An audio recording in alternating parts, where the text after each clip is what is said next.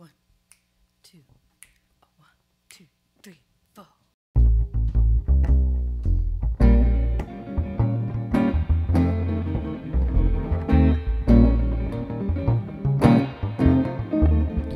Last night I saw your man at Harry's.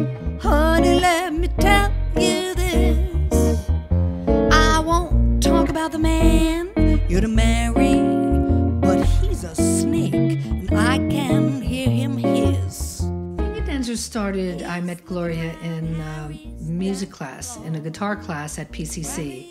We were supposed to pair off, and I loved her playing. I used to watch her play, and I used to watch her fingers, and they were like spiders. So when she asked me to play with her, I was like, oh yeah, definitely. I know Inez, aka Miss Thing.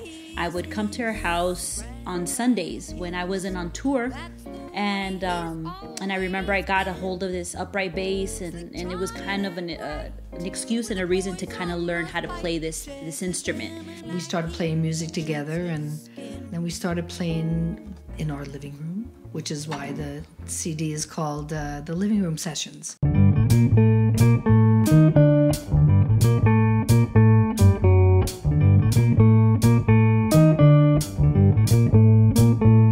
As we were looking for producers, John Avila's name came up. I reached out to him and told him about the project, and he sounded interested. So we met with him just to see if the vibe worked out. And he was just great to work with. He really listens to what we want. He really understood where we were going and just always tried to help us get there.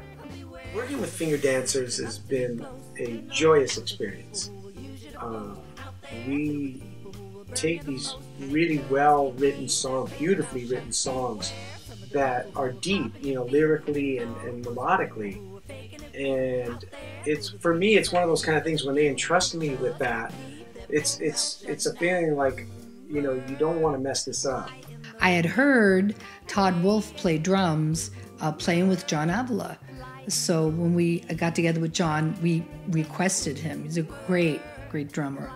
Rocio Marone, who's an amazing violinist. Man, I just get so distracted by her playing that I almost forget what I'm doing because I become an audience member. I love their music. I'm a fan of both of their musicianship. I think Gloria is a great player, and Inez, I was really surprised, is an amazing guitarist, and I love her vocals. Eugene agreed to come and play sax because I love his sax playing, so I was really excited to have that. Eugene and I have been working together for a few years now, and aside from being an amazing producer himself, I think he's just as amazing player, and he just added a whole nother flavor and touch to it, so we were really happy to have him on board.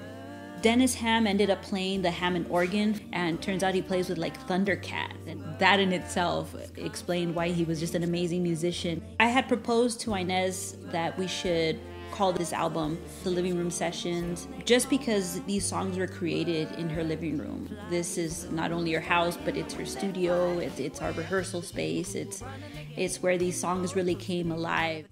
The unique thing here is that Gloria is from Boyle Heights, LA, and I'm from New York and East Coast, West Coast, and still we just click.